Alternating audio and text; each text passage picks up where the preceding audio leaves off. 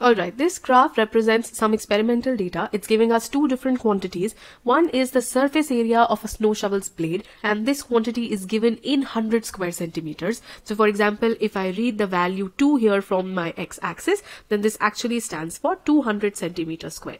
Then goes on to tell us about another thing which is there on the graph, which is time of fatigue, and this has been described as the minimum number of hours of snow shoveling until a healthy adult feels too fatigued to continue. What does minimum here mean? Let's just take an example to understand this. Suppose I take this data point. Now, read the x value here. The value on the x-axis is 8 and the corresponding value on the y-axis is this. It's 0.3. So how we interpret this is that if somebody uses this shovel with surface area of 800 centimeters square, then the minimum number of hours until a healthy adult feels too tired is 0.3, which means a minimum of this much duration a healthy adult can use this shovel for. After that, they will start being tired. Now, the line is also given here, which is called the trend line, and that really shows how generally this comes down. What that means is as the surface area of your shovel blade increases, as the blade itself, gets bigger and bigger, it becomes harder to lift it. And so the number of hours in which people would get tired, that hours, those come down. You get tired sooner, basically. So that's the whole idea. Now, let's see what is the question asking for this. If you found the analysis of this dataset helpful, then hit that like button so that other GMAT aspirants can also learn from it. And to stay tuned with such content, hit the subscribe button below. Now, to take your learning to the next level, we have put together a free trial in which you can experience content in all the sections tested on GMAT Focus Edition. For example, you can build your CR pre-thinking skills, you can learn how to approach statistics questions in graphics interpretation as part of DI, you can learn everything about linear inequalities as tested on the GMAT Focus Edition, and a lot of other content. The link for this is in the description. Now, let's get back to the question at hand.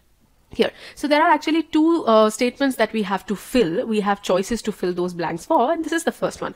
So what does it say? It talks about the data point for which distance to the trend line is the greatest. And then it asks a question about this data point, that this data point particularly has what surface area of the shovel blade. So basically surface area, I know I'm going to read that on the x-axis, but I will be able to read it after I identify which data point this is. So which one is the farthest from the trend line? If I come back here, actually, it is the one that I took for example. All of the others you see are really close to the trend line. Even this one is pretty close. The farthest point is this one that we took as example.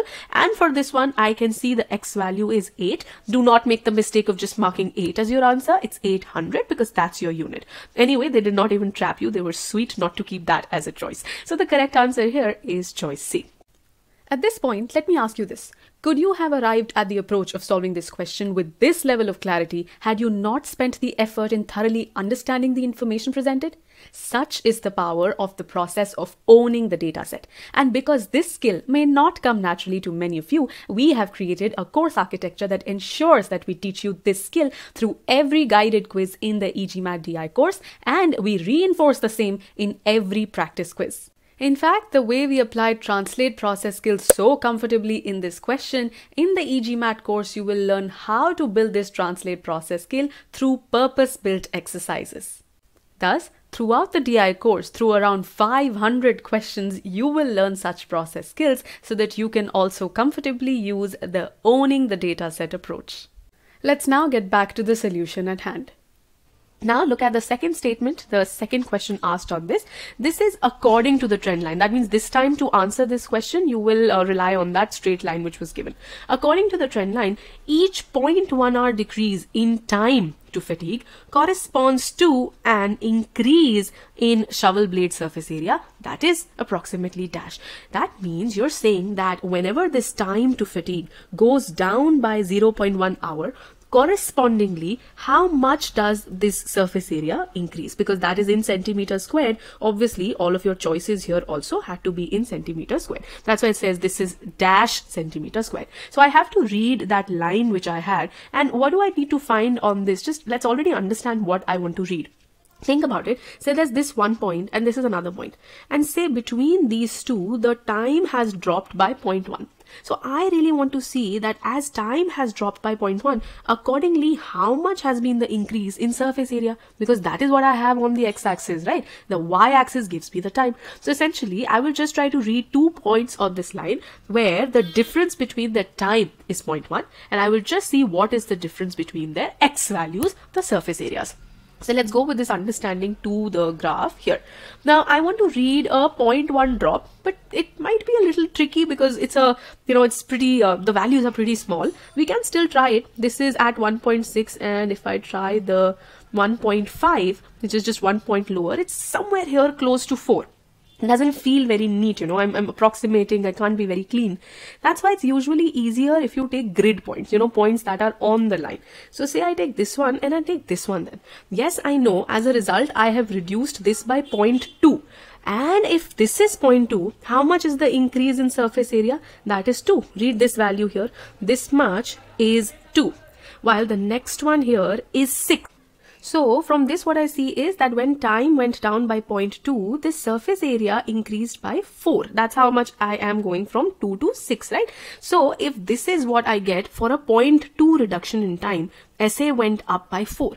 Correspondingly, you can find it for 0.1 also, just maintain the same proportion. So this then, if the decrease is 0.1 in time, then surface area will be 2 units more on the x-axis. But of course, I know I'm reading the values in 100 square centimeters. So this one here is 200 square centimeters.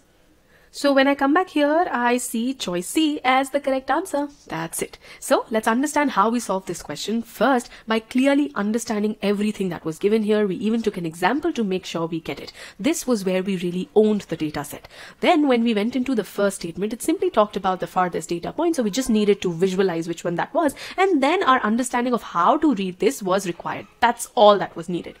When we went into the second question though, it talked about a specific decrease. It said, what if time decreases by 0.1, what happens to surface area? In this stage, before we even went into the data, we determined our approach here. We already knew what kind of information we wanted. We wanted to see how much the x value increased as y value went down by 0.1. Then, even after we did come into the data, we were smart about how to make inferences from it. We chose values that were easier to read so that we're more efficient in our work. Once we got it for 0.2 decrease, we could very easily scale it down to 0.1. So you saw 3 things. Own the dataset, understand the question, determine your approach before you come to data, and even after you do come to data, be smart about how you use it. Be efficient. That's it.